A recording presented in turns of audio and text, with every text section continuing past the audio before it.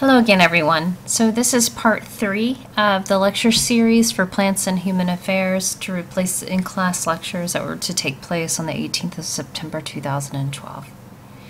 So we talked about some of the major organelles and the cell wall and the plasma membrane in plant cells in the last lecture.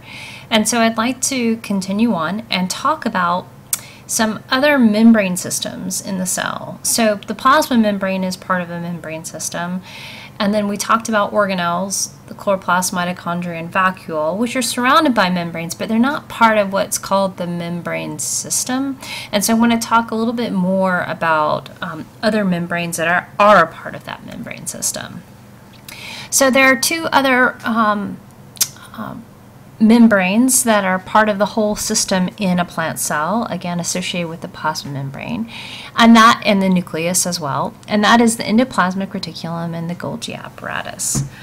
The endoplasmic reticulum and the Golgi apparatus, they're collectively sort of involved in the synthesis, packaging, and transporting of materials within the cell. Okay, so they move things around on the inside of the cell. And here you can see that the endoplasmic reticulum here, I'll talk about the Golgi body in just a second, but there are two types of endoplasmic reticulum. There's a rough endoplasmic reticulum and a smooth endoplasmic reticulum. Now, the rough endoplasmic reticulum is sort of coated in these little black dots, and these little black dots are called ribosomes. And these ribosomes are really, really important for protein synthesis. In other words, this is where all of those really, really important proteins in your body are actually synthesized to begin with. And then what happens is you have this other type of endoplasmic reticulum, which is the smooth endoplasmic reticulum. And you can't really see any ribosomes here. There are no little dots that are the ribosomes in the smooth endoplasmic reticulum. And what the smooth endoplasmic reticulum does is it starts packaging and then starts the transportation of proteins. The smooth endoplasmic reticulum also synthesizes lipids, okay, as well. So it's these two different types of ER, or endoplasmic reticulum, are really, really important in general for protein synthesis, but they also, in and of themselves, have slightly different functions. Rough has ribosomes and is responsible for protein synthesis. Smooth packages those proteins and starts their transportation and also synthesizes lipids. Now, if we look at the Golgi apparatus, what the Golgi apparatus is it takes those proteins that the endoplasmic reticulum started to transport, and it stores and modifies those proteins. Okay, so the rough endoplasmic reticulum synthesizes the proteins. The smooth endoplasmic reticulum starts to package them and begins the transportation of those proteins, those packaged proteins, to the Golgi apparatus, right? The smooth endoplasmic reticulum also produces lipids that are also moved over to the Golgi apparatus. And then what the Golgi apparatus is that it can store those packaged proteins, or it can modify them slightly, or it can repackage them in different combinations. And then what it does is it has these little vesicles that it pinches off of itself, and it moves those proteins to wherever it is that the cell needs them. Okay, so it is the primary transportation system. It's almost like the rough endoplasmic reticulum is the production facility, and then there is a very short transport system that moves the proteins from the production facility to the distribution center, which is the Golgi apparatus. So the sort of that intermediary area is the smooth endoplasmic reticulum, and then the distribution center is the Golgi apparatus, where things are organized, maybe slightly packaged a little bit differently for different parts of the cell or for different needs of the cell. And then the Golgi apparatus sends off small packages of these really well organized proteins now to different areas of the cell to be used. Okay, so it's funny because even in the Golgi apparatus, like in the Golgi apparatus, a carbohydrate might be added to a protein too. So that's what I kind of mean by sort of this packaging. So it can allow for the production of also more complex molecules from those proteins that are then transported throughout the cell. So the Golgi apparatus is extremely important in that regard. Okay, another really important part of the membrane system is the nucleus. And of course, everybody knows that the nucleus is the structure within the cell that contains the hereditary information of the cell. So this is where you have the structure of DNA, so you have nucleic acids forming DNA, and then that DNA is in chromosomes.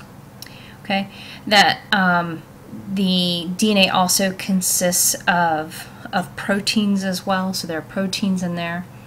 There's generally a nucleolus within the nucleus, so here's the whole nucleus. There's generally a nucleolus within the nucleus that forms ribosomes that are transported to the rough endoplasmic reticulum, which is where protein synthesis happens, and then on down the line. The DNA that's found within the nucleus contains genes, and genes contain instructions for the assembly of different amino acids, and then those amino acids are then packaged into units called proteins. Okay, so that's essentially the function of this system. It's important that all newly formed cells have the instructions encoded in the DNA to function properly. Okay, in plants, all cells have nearly the same genetic information. Okay, and so we'll talk about how it is that genetic information is passed on a little bit later. One of the cool things about this membrane system, again, it consists of the plasma membrane. It consists of the endoplasmic reticulum, both rough and smooth. It consists of the Golgi apparatus, and it consists of the nuclear envelope. And one of the things that's really interesting is that this membrane is almost like a connection from the central part of the cell or the nucleus all the way out to the periphery of the protoplast or the plasma membrane.